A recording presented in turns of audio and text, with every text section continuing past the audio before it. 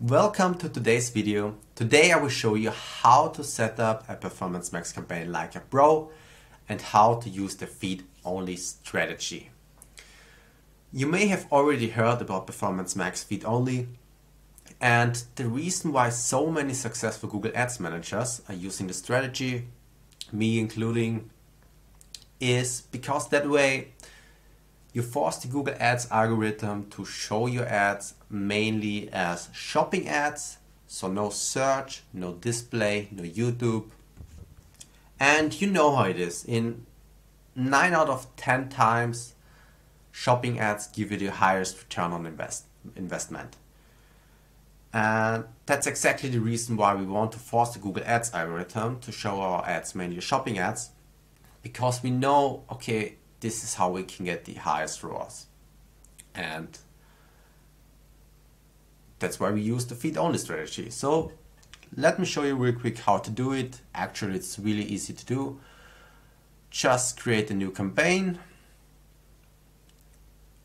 Choose sales as your campaign objective. Purchase, of course, as your conversion goal. So you should have already set up your conversion tracking and optimizing your feed as well, so you can continue with the campaign creation. Then click on Performance Max, of course, connect your feed, give it a name, let's say PMax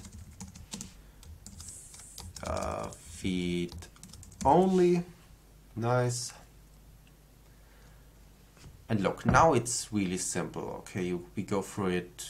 Yeah, conversion value, of course, we want to optimize on revenue.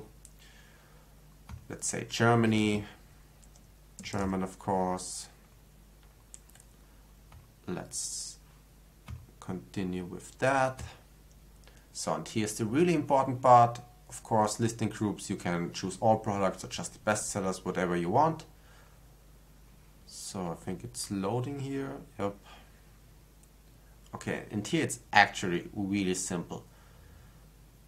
What you have to do now is just not adding any assets. You don't want to include any assets. You have the final URL here, which is automatically imported from the Merchant Center URL and which doesn't really matter because we are directly linking on the product page with our feed and our products. No images. We have to delete the logo here, otherwise it will not work. No videos, no headlines, no long headlines, no descriptions. Business name is fine as well because it's imported from the Merchant Center anyways. No site links or anything like that, it doesn't really matter. You can add an audience signal, I will do that to speed up the learning phase.